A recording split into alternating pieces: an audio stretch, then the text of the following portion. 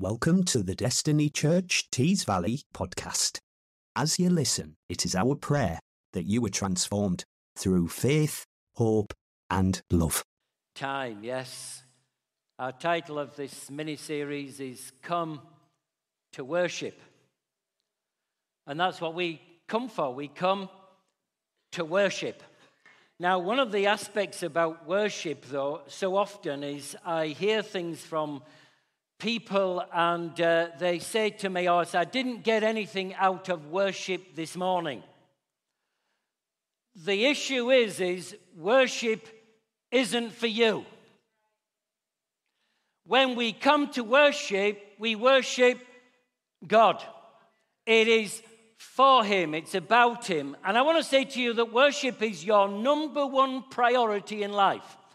Out of everything else in life, if you don't come to God in worship, nothing else matters.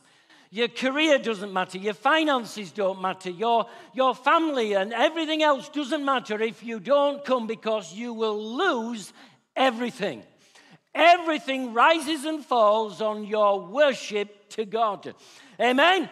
It is so important to us. And one of the reasons that we know about what God talks about in the Old Testament, God talked a lot about the temple, and there was a tabernacle before that.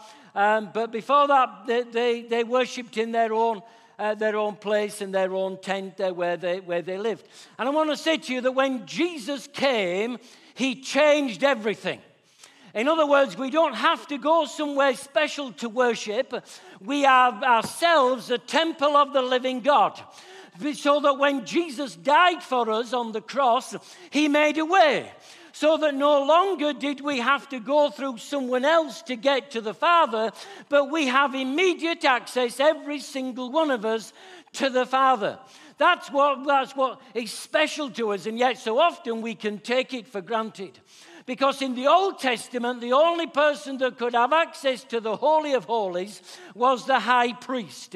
And the high priest was the only one going. And they would actually tie a rope around the high priest just in case something untoward happened to him when he was in the Holy of Holies, so that they could bring him back out again. That's how serious it was, that if that priest had gone in an unholy manner into the Holy of Holies, there would be consequences. And so you and I are living temples. You are a living temple. You don't have to come here to worship. You can worship in your garden. You can worship in your bed. You can worship on the bus. You can worship in the car. You can worship wherever you are. You don't have to be in any specific place. However, the Word of God does talk to us in Hebrews, and particularly chapter 10, where He talks about us having access into the kingdom of God, having access to the throne of God. It also says to us that we are a community of builders who are being built into God's house.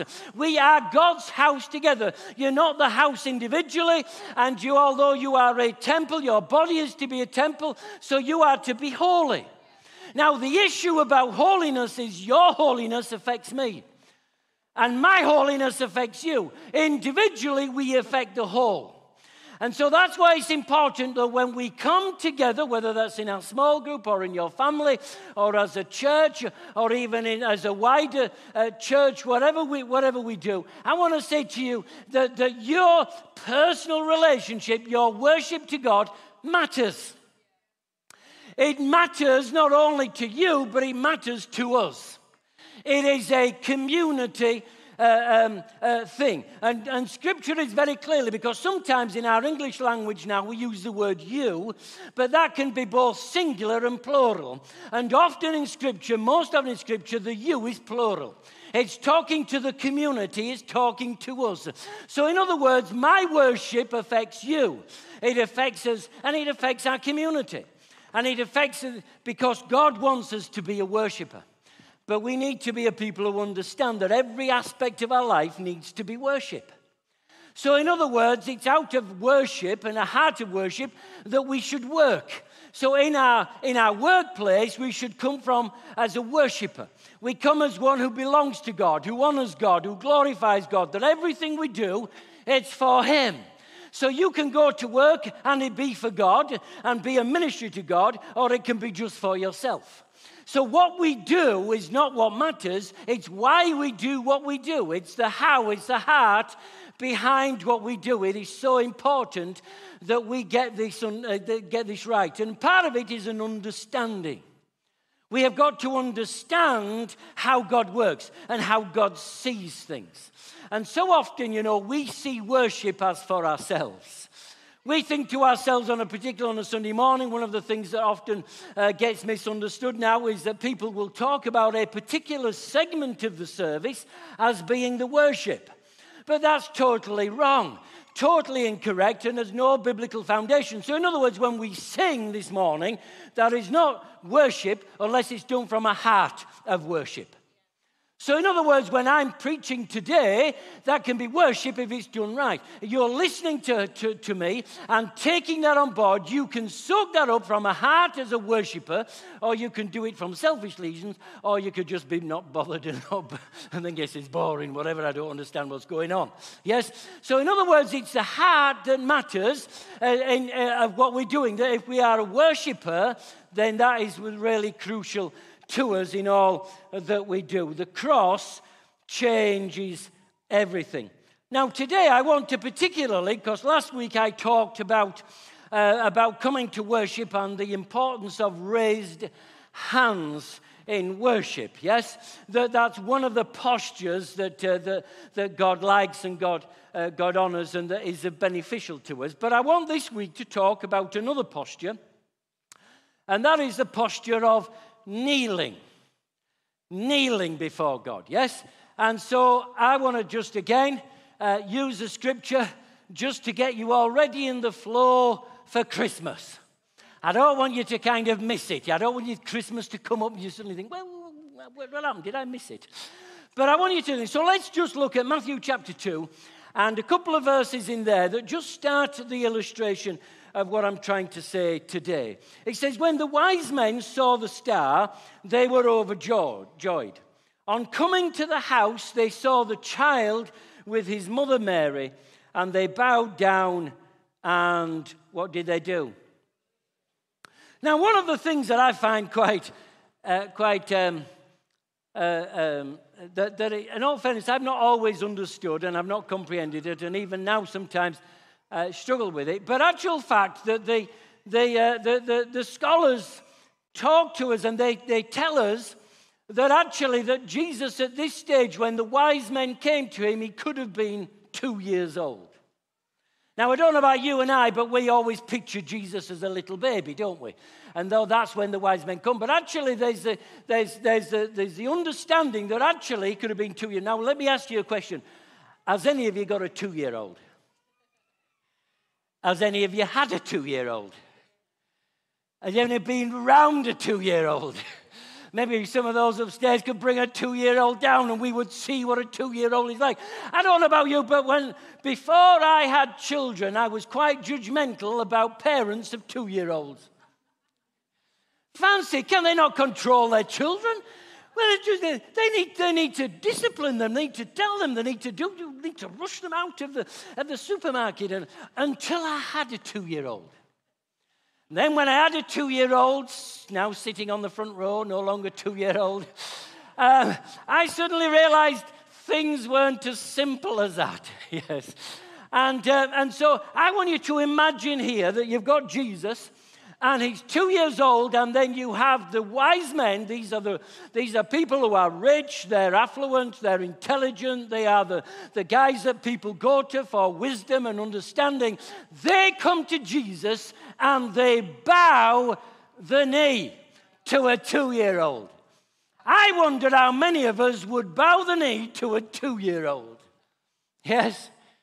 In other words, they understood that it wasn't about his physical growth and his demeanor. It wasn't about him. It was about that wrapped in that package was God on earth.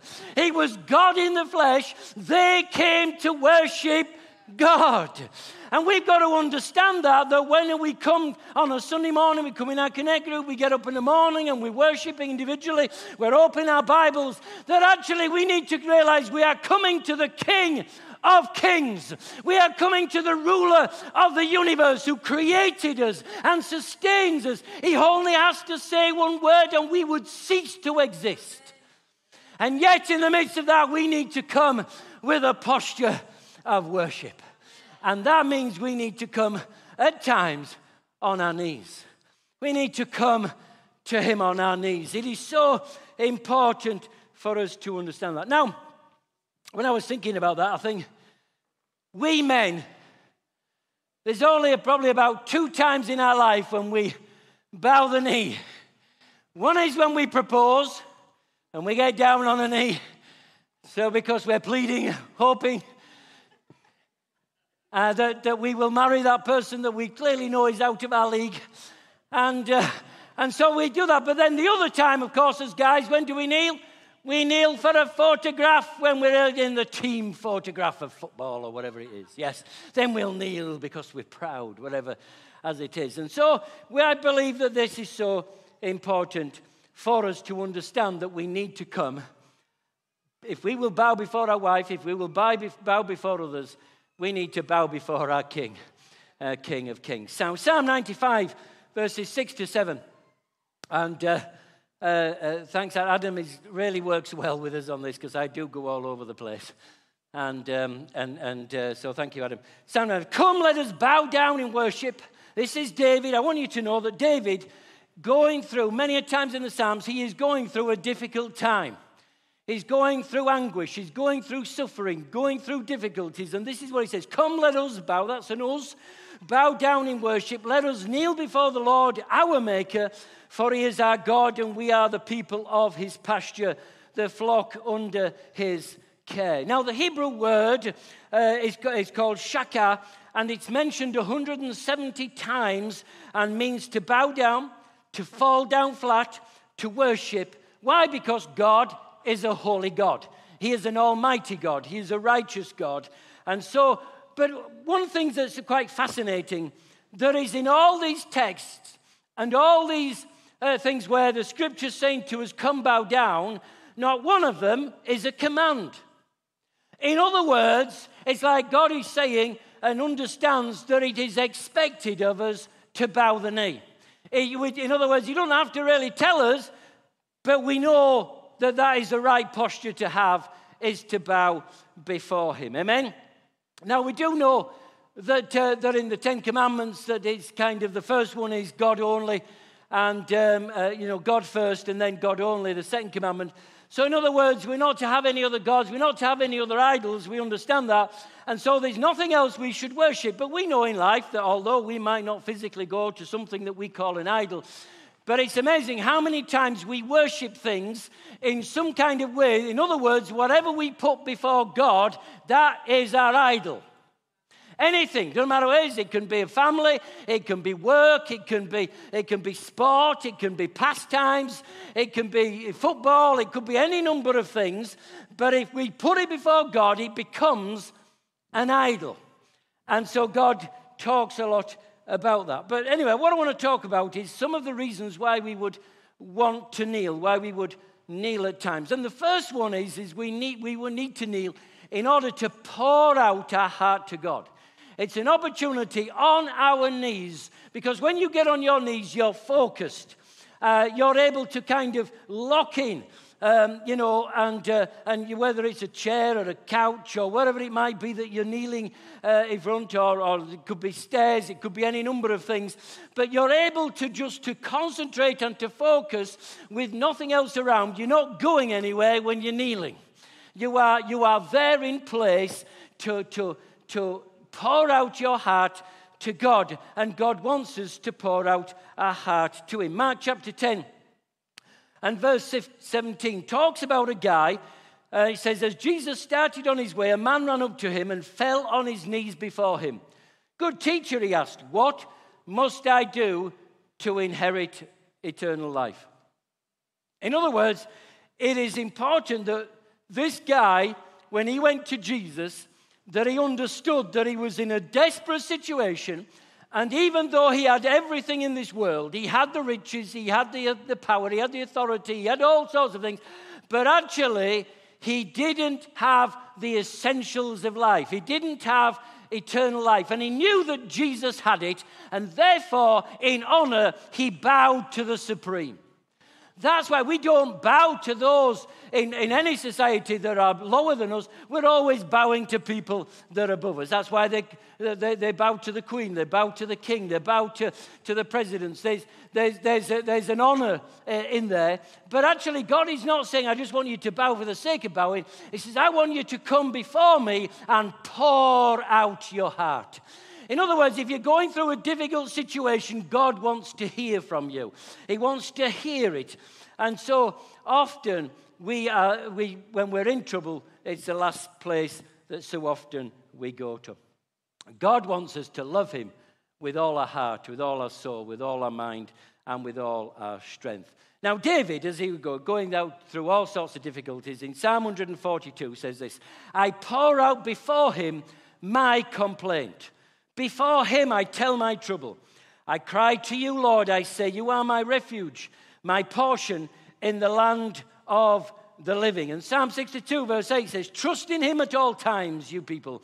Pour out your hearts to him, for God is our refuge. In other words, David's saying, however difficult it is, God wants to hear from you. And sometimes in Scripture, you'll hear David pouring out his heart to God, and he's on the run maybe, and there's people after him, and there's all sorts of situations in. And sometimes he talks, and you think to yourself, wow. So he said to God, God, I ask you to knock his teeth out. I know you go, what? In other words, David is open and he's honest, he's real, he's authentic. He's saying, this is how I feel, Lord. They're after me. I want you to kind of to defeat my foes. I want you to be victorious over them. So in other words, God can handle your complaint. God can handle your anguish and your difficulties and the things that you don't understand. He's after you just saying to Lord God, I don't understand this. It just doesn't make sense. I'm frustrated by this. I'm angry at this. Whatever it might be, we need to understand that. Because when we come to him and we pour out our hearts to him, he is our refuge. He becomes, it's like, I don't know if you as when children, whether you had a safe place to go to. It might have been kind of, a safe place might have been in a little cupboard. And you felt if you got in that cupboard, it was safe. Or it might have been a blanket. It might not have been a place. It might have been a person. Often it's mum or dad, whatever. It could be certain things. In other words, as children, we run somewhere where we feel safe. It might be under the bed. Or if you're in bed and you think the gremlins are going to get you, you make sure your feet don't hang over the edge because they'll get you if you... But what I'm saying is God is our refuge. When we come to him, he wants to be our helper. He has his arms open saying, will you come to me whatever the difficulty, whatever it is you don't understand, will you come to me? We've got to, as that song we sung earlier, we've got to understand that when we come to him, we need to remember God's faithfulness in the past. Because God has been faithful. And it's actually when you kneel in prayer and you come to worship is to recall, particularly the difficult times, when you come across something and you're needing a miracle, you're needing to know a way out, you're not sure how things are, you come to God and you're able to just to share it with God, and he makes a way for you. He enables you to be able to see from a different perspective. But the main thing is coming and understanding what he's already done. It's important to us to understand what God has already done. Oh, God, I remember when you provided for me. I remember, Lord, when you got me out of that fix. I remember, Lord, when that person was coming for me and you gave me a friend who was bigger and faster and whatever. And so God does very things. You start to remember that. Yes, you need to do that. Whatever level you are, there can be small things or big things, but when we focus on God and we come to him and say, Lord, I remember this, will you do it again? Will you do it again? Psalm 42, probably written by David when Absalom rebelled. He says this, my tears have been my food day and night, while people say to me all day long, where is your God? These things I remember as I pour out my soul, how I used to go to the house of God under the protection of the Mighty One, with shouts of joy and praise among the festive throng. Why, my soul, are you downcast? Why so disturbed within me? Put your hope in God, for I will yet praise him, my Savior and my God. That's the key, is coming to worship a God who can change things. In Lamentations chapter 3, Jeremiah went through a lot of suffering as a prophet of God and a lot of ridicule, a lot of hardship in so many ways. In Lamentations chapter 3 and verse 19, these are verses right up to there, all talking about anguish and the pains and the complaints that Jeremiah's giving. And in verse 19 it says this, I remember my affliction and my wandering. He was homeless. The bitterness and the suffering. I well remember them, and my soul is downcast within me. Yet this I call to mind, and therefore I have hope. Because of the Lord's great love, we are not consumed, for his compassion never fail. They are new every morning. Great is your faithfulness. We sang it earlier. God is a faithful God, and we need to take that and put that in our hands. You know, when we push through the pain to the place of praise, it changes your perspective, and you're able to live in light of who God is and to see the miracles that God has in store for you. Let's make our cry an offering to God, because it is an offering to God, isn't it? Lamentations chapter 2 and verse 19 says this, pour out your heart like water in the presence of the Lord. You see, kneeling to pray gives you the ability to stand when there's opposition, to stand when the circumstances against you, to stand when other people are accusing you or other people are ridiculing you or saying to you, where is your God? The second thing about kneeling is kneeling in repentance. And because every one of us do things that break the heart of God. Yes? In Luke chapter 5, the first kind of 7 verses are giving a background of some of the disciples were fishermen, and they've gone out fishing and they've caught nothing even though they've been out all night. And Jesus is busy teaching on the seashore, and the crowds are hemming in. And so he sees 2 boats, he gets into one of the boats, and he goes off and starts to preach in the boat. And one of the boats that he's in this guy called Simon, as we know as Simon Peter, who became an apostle. And so he goes out, and then when he's finished teaching, Jesus says to Simon, he says, okay, what I want you to do is I want you to take your boats out, and I want you to drop your nets again. And so Simon's answer is, we've been out all night, and we've caught nothing. Now remember, Simon is a fisherman. It's his profession. He knows how to fish. He's skilled at fishing. He spent his life from childhood learning to fish. He knows the lake. He knows the Sea of Galilee. He knows what it's about. He knows all the aspects of it. He could probably virtually talk to the fish and bring them in. But of course, in this instance, he's caught nothing, has been all right. But what does he say to him on verse 8? He says, verse 7. We've worked all night and haven't caught anything, but because you say so. That's worship. That's what God is looking for. What does God say to you? What is God saying to you? Because if you do what he's saying to you, guess what? You will find the benefits of that. And you can't until you do. It's a faith aspect. You've got to trust, you've got to believe, and as you do and you step out in faith, you see what God can do. And it says, because you say so, I will let down the nets. And when they had done so, they caught such a large number of fish that their nets began to break. So they signaled their partners in the other boat to come and help them. And they came and filled both boats so full that they began to sink. That's full. Yeah.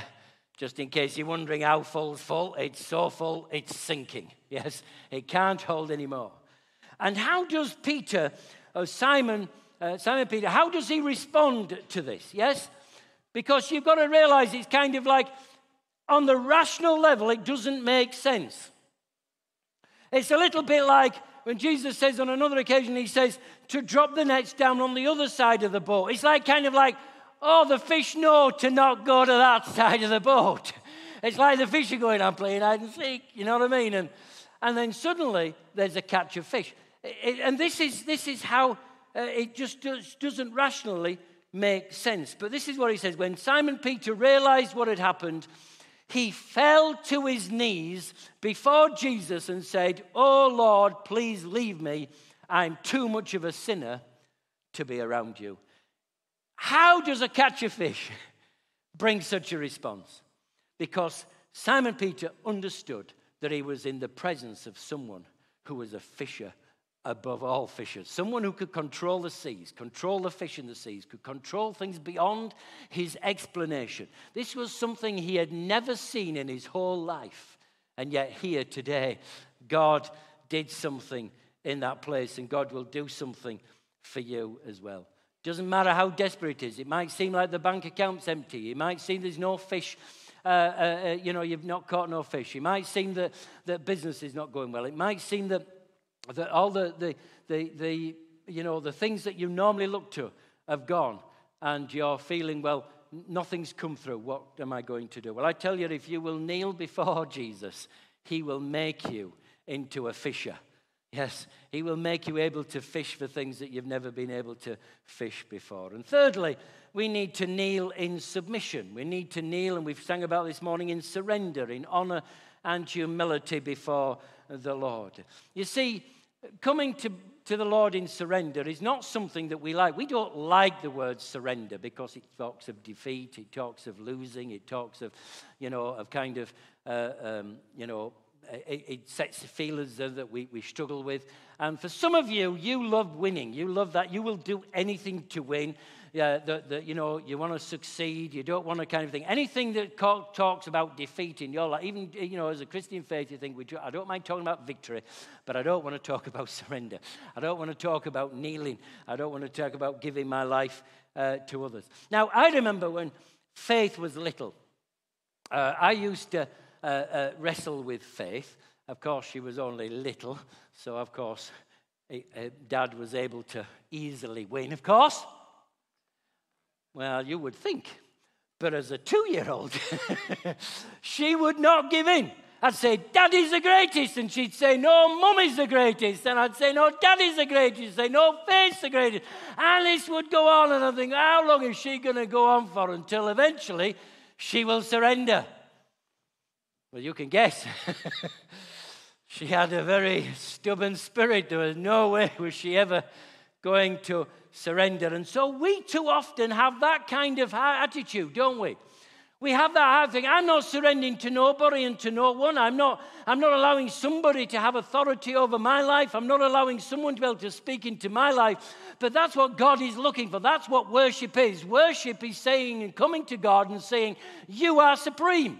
You know what's best. You are the strongest. You are the mightiest. You are the warrior. You are the valiant one in all of this. Now, in some cultures, of course, submission and is an honor, and it's done a lot in some cultures. In our culture, it's not done very often. Yes, our culture really does not like to submit. But Romans chapter 6 and verse 13 says, "Give yourselves to God. Surrender your whole being to him to be used for righteous purposes." Amen. You see, true worship brings pleasure to God. And it happens when we try to please God, when we come to him. And so God is looking for us with our knees bent before him in humility, surrendering to him. We can bend the knee and raise our arms and say, Lord, I surrender to you today because I want your will to be done in my life and in my family, in my workplace. Amen? That's what we need to do. Now, of course, one of the issues with that, you've got to trust God. And so, in other words, it's always a trust issue. If you won't surrender to someone that you don't trust. And so that's why so often we don't want to give people responsibilities. We don't want to give people positions of power if we don't trust them. Yes? And so that's the same now, isn't it? You know, we look at the world scene and there are some world leaders. And what are we saying? The world is saying, we don't trust you. So you're not going to submit to them. You're not going to be in a relationship with them. Well, you've got to be in a relationship with God. You have to trust him. You have to trust him, yes? But we've got to realize that when we give ourselves to Jesus, we discover that he is not a tyrant, but a savior. He's not a boss, but a brother. He's not a dictator. He is a friend. And that is one of the issues with us. Our pride stops us from raising our hands, from bowing the knee, from expressing our love to God. We mustn't let pride get in our way. Our supreme example, of course, is Jesus. When he was about to go to the cross, he understood what was happening. And he was in Gethsemane and he prayed.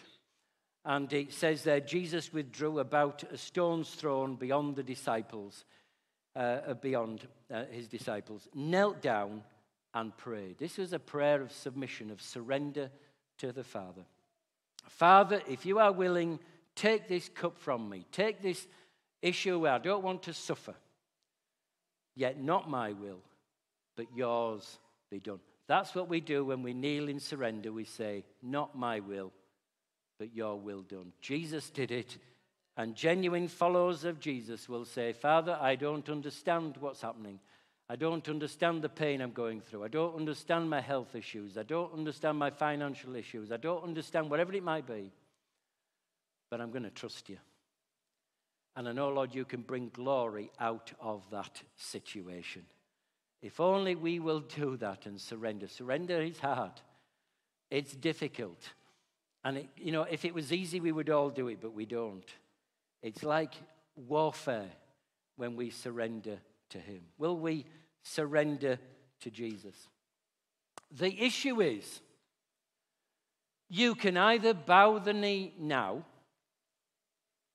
or because you want to, because you're willing to, or one day you will be forced to kneel. You will not have a choice about kneeling, because Scripture says clearly, and it says in a number of instances based from Isaiah, but particularly in Philippians 2, verses 8 to 11, it says, and being found in appearance as a man, Jesus humbled himself by becoming obedient to death, even death on a cross. Therefore God exalted him to the highest place and gave him the name that is above every name, that at the name of Jesus every knee should bow, in heaven and on earth and under the earth, and every tongue acknowledge that Jesus Christ is the Lord, to the glory of God the Father. Every knee will bow. So the only choice we have is now or later. But when we do it later, we will be forced to do it, and it will be detrimental to us. But if we do it now out of a heart, because we want to pour out our heart to God, because we want to say, God, I'm sorry, I need your forgiveness, I need your help, I need your strength. And if it's out of surrender, I want to say to you that God will always respond. He comes running to any child that will do that. So we're going to sing now. We're going to sing one, maybe two songs. And I just want you to think about that, about your worship, as you worship now. Now, maybe you want to, this morning, you might want to raise your hands before the Lord and just to exclaim to praise him, to declare victory, just to say, Lord, I am just so, pleased with what you've done. You might want to do that. Or for some of you, it may be you want to show your worship to God by giving. Maybe you haven't been giving and you'd like to give, and you maybe start to tithe or whatever it might be. Giving is the heart of worship. Yes, because surrender is giving of ourselves. We offer ourselves to the Lord. It's about giving. So maybe today as we sing these, you may say, I need to give something. Hopefully you may be going to say, I want to give my life to Jesus today. And if you want to do that, again, put it on the Connect card or talk with us afterwards. It's the greatest decision you'll ever make in your life. Or third, maybe what you might want to do is you might want to just kneel. if you're able to kneel, and just be able to say, Lord, I'm coming because I need to pour my heart out to you today. I'm coming because, Lord, I'm kneeling in repentance. And maybe today you're kneeling just out of that sense of, Lord, I give my life to you. I surrender everything to you. The things that I held dear, I'm allowing you to make that. Will you do that as we sing these songs? Amen. You've got an opportunity now to put some of this into practice. So however you'd like your posture of worship to be, you choose that. And we're just going to spend a moment now giving our heart in worship.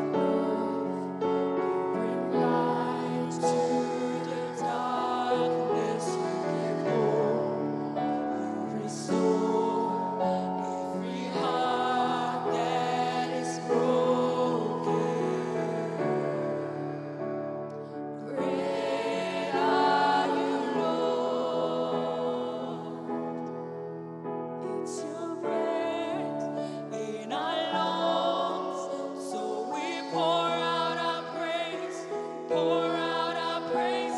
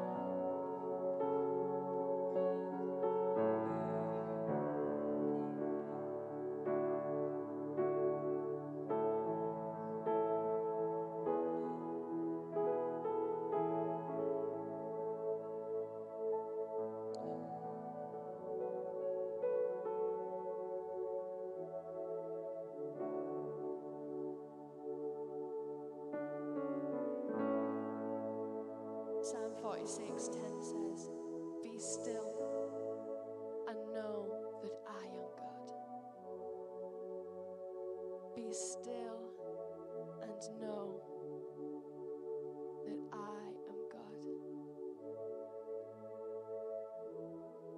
Sometimes we need to just take the posture to be still.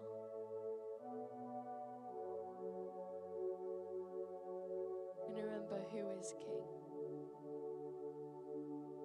who is all powerful.